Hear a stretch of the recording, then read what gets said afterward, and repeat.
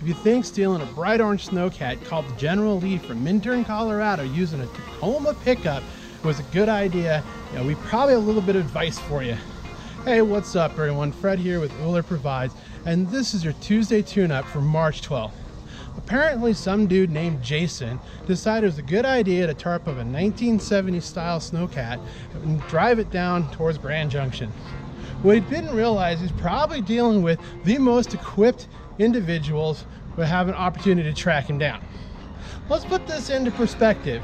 The owners of the said snowcat are referred to themselves as the Duke brothers. They spend all their free time out in the hazardous backcountry, and where they are pros at traveling in relatively horrific conditions, keep in constant contact with each other using radios, and are trained to find lost objects and people in a debris field. And oh yes, by the way, they carry really big ice axes. Oh, and to top it off, they decided they were going to mess with our good friends at Weston Snowboard, and I just realized that Ben Haley from the group from Weston looks a whole lot like Jesse Duke. Yeah, good luck, dude.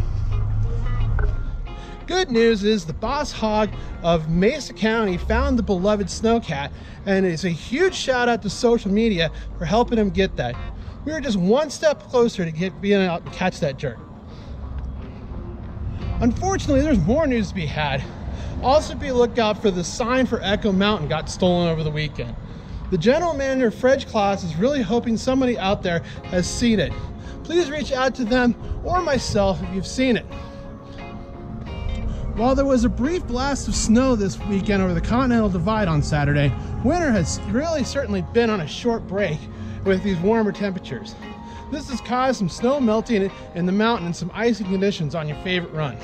The good news from Joel from Open Snow is he has an eye on a couple good waves of moisture and colder air that'll bring us a fresh blanket of deep snow by Sunday. Let's certainly hope for the best. Now onto our social calendar for the week. It starts off tonight at Neptune Mountaineering, where the Colorado Mountain School are hosting their Break the Ice Before Break the Trail happy hour. There will be a talk about identifying remediation of common binding issues as well as skin issues, which will be super useful when you go out there on the trail. On Wednesday, head over to the Colorado Mountain Club for the Backcountry Festival put on from our friends from the Winter Wildland Alliance. There will be several short films presented with plenty of time to socialize with others.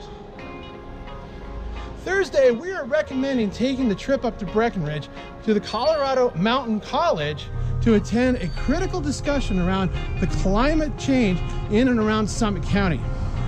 With the snow tell at the top of Boreas Path only reporting around 65% average this year, the lack of water is an issue for all in the state, not just those up there in the mountains.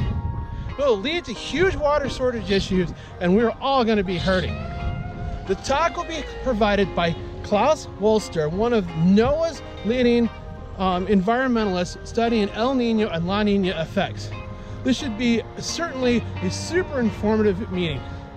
Hope your week really goes well and that you have a chance to see us. Until next time, pray for snow and celebrate when Uller provides.